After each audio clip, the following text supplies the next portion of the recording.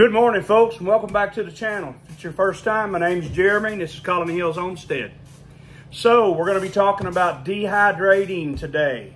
We have been putting up tomatoes, veggies from the garden for weeks and weeks now.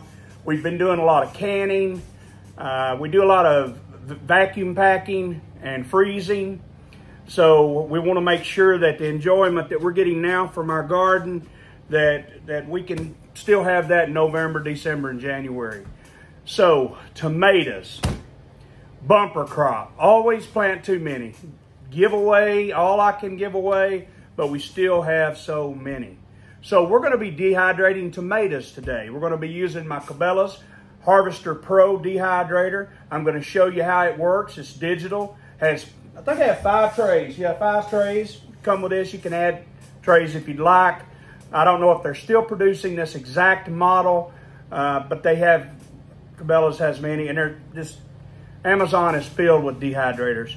So I've had good luck with this particular one, so I'll give you the specifics in a link below that you can read it about or see in the description. We're also going to share a recipe with you today. So in the description, we're going to leave a recipe for tomato and basil soup. Woo-wee! Only about 5 or 6 ingredients. You give me that and a grilled cheese sandwich, I'll ought to sit there till I hurt myself. Come on. Come on now. Well, anyway, come along with us. I'm going to show you how we get these going. I'm going to show you the middle process. I'll show you the ending process and how we put them up. All right? Be right back. All right, guys. Well, you got to start with a bunch of beautiful tomatoes. And I'm going to show you, these have been washed and cleaned. I'm going to show you the thickness that I cut these and put them on the tray. When you put them on the tray, make sure that they aren't touching each other. You don't want to cut these too thin. You cut them too thin, they will dehydrate away to absolutely nothing. But you want about 1/8 to 1/4 of an inch slice.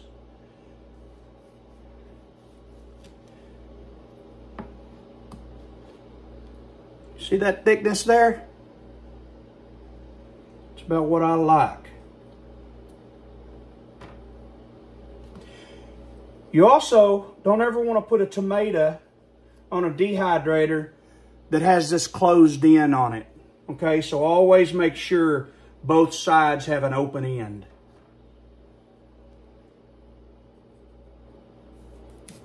Oh, and when these are dehydrating, the smell is fantabulous.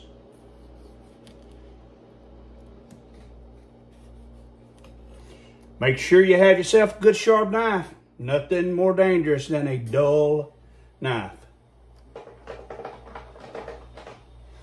Okay, I'm not going to bore y'all with all of this because as you can see, I've got a lot of cutting to do. I'm going to go ahead, I'm going to fill these racks up with these tomatoes and I'll come back to you with the settings. Okay, I've got 3 trays loaded up with tomatoes. And look at there, some fresh basil. That is going to smell great. So, I'm going to go ahead and load this in. I'm going to show you what settings I use.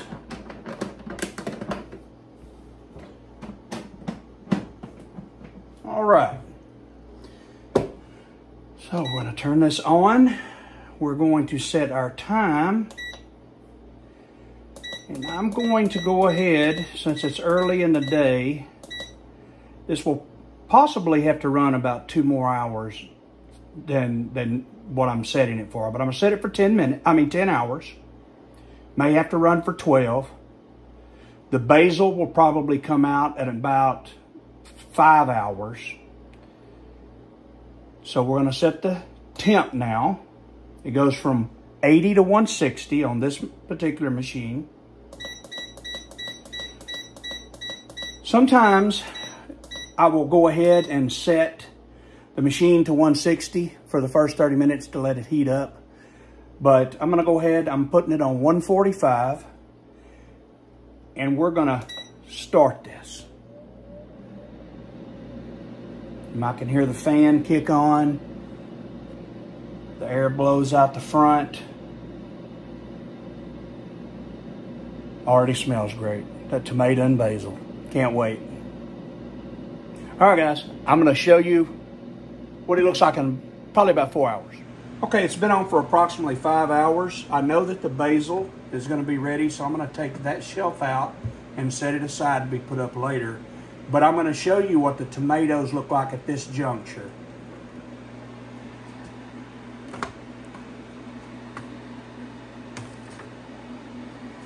I want you to notice that they're still wet, but they are drying out.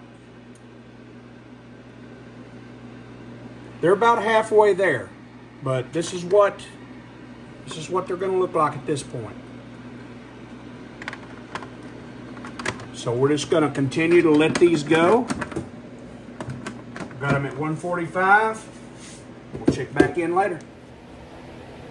Okay, guys, our tomatoes are done. I did wind up having to do them for about 12 or 13 hours because of the thickness that I cut them. But that's just how I like them. Like I said, they can dehydrate away to nothing. So you want them crispy or at a minimum, at least leathery. Okay? That's what we're looking for here. So, and I'll just put them down in several different ways. Now we could vacuum seal them, you know, with the food saver. We do a lot of vegetables that way, but I'm going to put these in a jar because I like to use them, reseal them, use them, reseal them. I don't have to do it all at once. So I'm gonna put a deoxidizer packet down in there. Get these on Amazon. They're very cheap. I have a huge package of them here. But they are going to keep that from getting stale. It's going to keep it fresh. We're going to pop a lid on this mason jar here.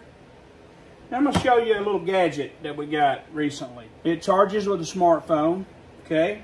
And has two different size lids, one for larger mason jars, one for smaller ones. And it also has a connection that it can hook to the vacuum machine that I just showed you, okay? It does have a certain type of zip lock this works with as well. But I really like this. It's quick and simple. You just press this down. Press this all the way down. This has like a silicone ring there that's going to make the seal, and you just push the button on the top. Hold it down, they say about 8 seconds, 10 seconds.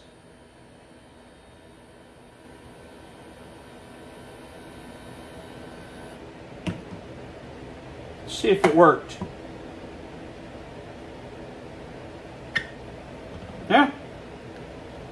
Yeah, it's sealed up. So there you have it, guys. That's how we do it. Now, if I want to pop this seal and go in for a recipe and get some of this, I can always reseal this right back up. Okay? We hope this video helped with information regarding dehydrating. Dehydrating is such a great way to sustain food for the future for you and your family and your friends. We will leave links down below to the things that we use in case you would like to also look into those items. And we would like to see comments from you on what you think about dehydrating versus canning or vacuum sealing, or what do you do differently that may help us? And throw us a recipe down below if you have time. Until then, stay neighborly. Pay it forward if it's been paid to you. Help others when you can, and God bless.